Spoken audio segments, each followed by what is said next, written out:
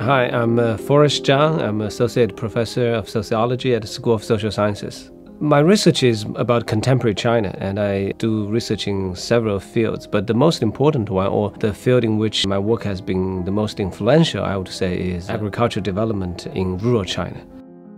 In the mid-1990s, an influential scholar in the US wrote a book about who will feed China.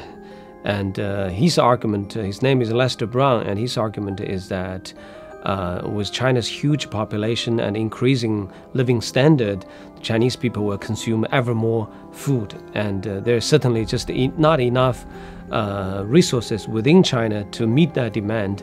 And that also means that China will have to go out to the international market to buy a lot of agricultural products, and that will cause disruption to the international agricultural market. And the Chinese government is certainly keenly aware of this challenge, and it has always been its tradition to maintain a high degree of food self-sufficiency, to feed its own population, right?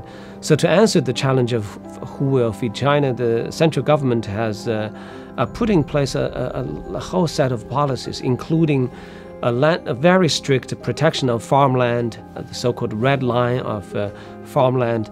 But still, it faces the challenge in the sense that farmers in China do not want to do farming because there are more incomes or more money to be made in other industries.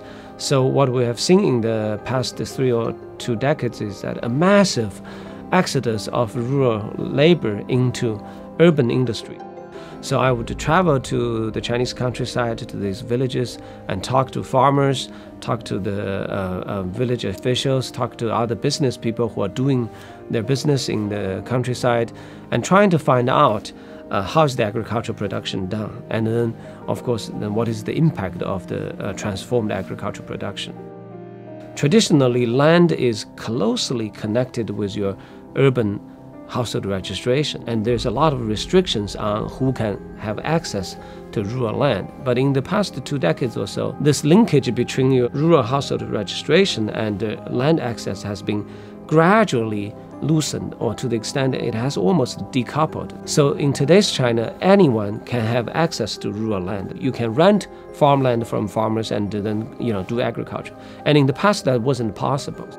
So some of these urban corporations realized this opportunity and started to go into the countryside and to organize large-scale corporate agricultural production to directly supply to the consumer market, to the supermarkets in Chinese cities. At the same time, some of the rural producers, the family farmers, they also realized that this changing demand, and they have scaled up their production in various ways, including renting land from the neighbors, including organizing into cooperatives so that they can supply large quantity of agricultural products, and they connect with supermarkets or sometimes connect with the traditional wet markets which still exist in a lot of Chinese cities to supply to the urban consumer. For those farmers who stay in the countryside, stay in agriculture, many of them, because of the relationship with these corporations, they have been able to shift from growing grains such as rice and wheat into growing a more value-added crop such as vegetable or fruits. And of course, the corporation benefit from that, but the farmers, because of this upgrading of their agricultural production, also benefited from that. We need to rethink about the rural community in a different light. Traditionally, we think of rural community as somewhat backward, a closely knit community of highly homogeneous population, farmers doing small-scale farming. But in today's rural China, the rural community has been transformed beyond recognition. It's no longer a homogeneous population.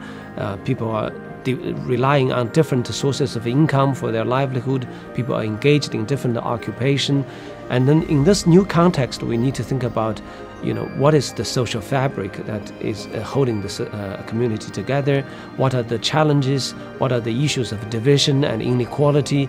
And we have to understand, social cohesion, social inclusion and exclusion in this new social context. And that poses a lot of challenges for the policymakers and also for scholars.